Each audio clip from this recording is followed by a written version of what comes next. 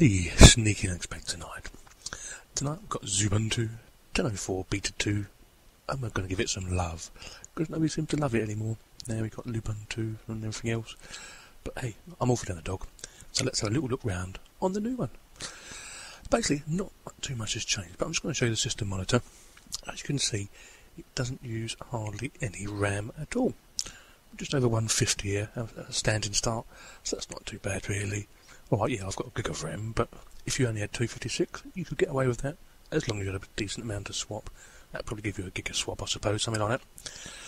And it's not using any CPU either, even though I'm recording at the same time. So that's super duper. That's that bit out of the way. Next, what should we go to?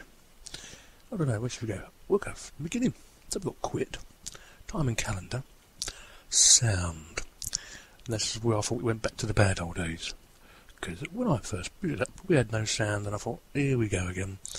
But all it was, HDA Intel had chosen my house mixer, and you really need to use Pulse for your audio. As soon as you change it to Pulse, we're up and away and running. So that was that one out of the way. Whew. Relief, he says to himself. So what's next, shall we say?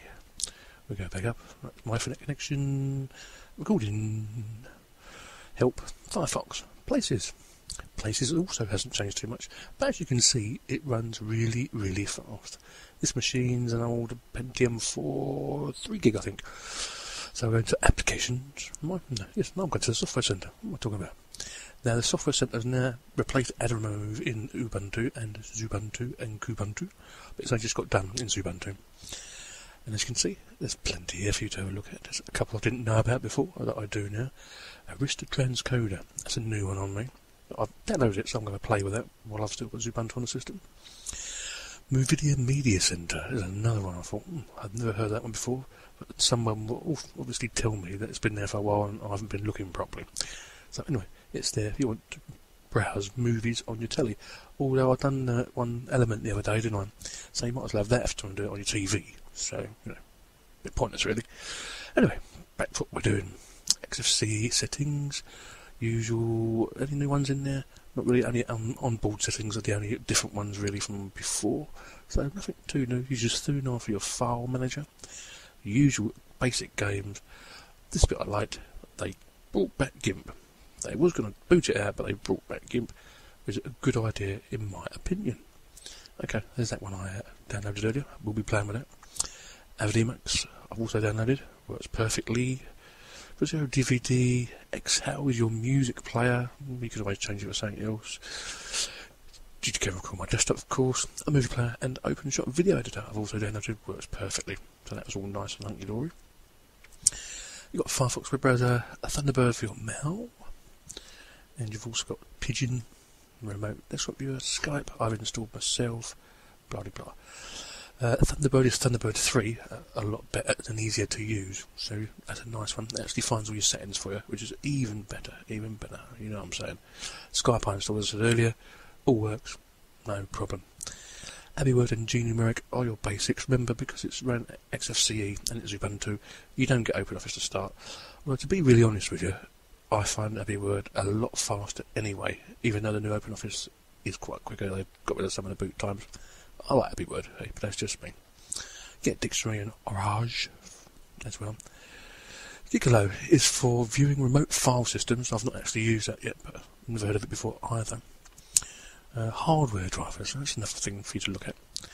Now I'm going to look for my hardware drivers, because I've got an NVIDIA card on here. Now, as you can see, it says they're all downloaded, and that's the one I would use normally. But the driver is activated, but not currently in use, for the simple reason that there's a new open source driver they're using at the moment, as far as I'm aware, and it works alright in 2D, no 3D at the moment now, so you can't have everything, can you, even though you want it. Okay, let's open up the Fox. Firefox is your standard browser. There are others on the market, if you really want them. Now I'm going to take you straight to the Xubuntu page. Now remember, we're running 10.04 Beta 2 here. You can download it if you want to, but it's up to you if you don't mind it crashing. If it does, it may not ever, but hey, who knows. You can download it from this page.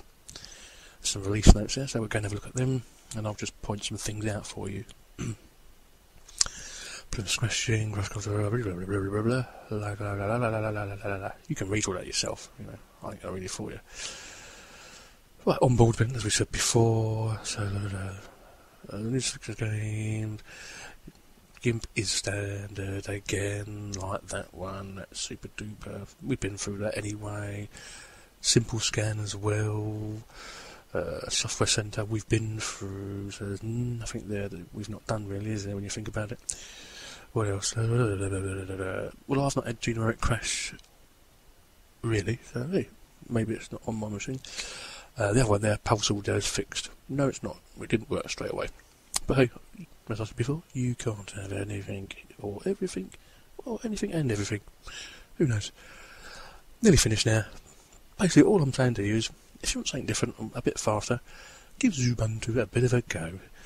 Because it's feeling a bit lost now. You know, it wants some people to come and love it and give it a big hug. So anyway, that's it really. Sneaky, and then it's going out. See you later.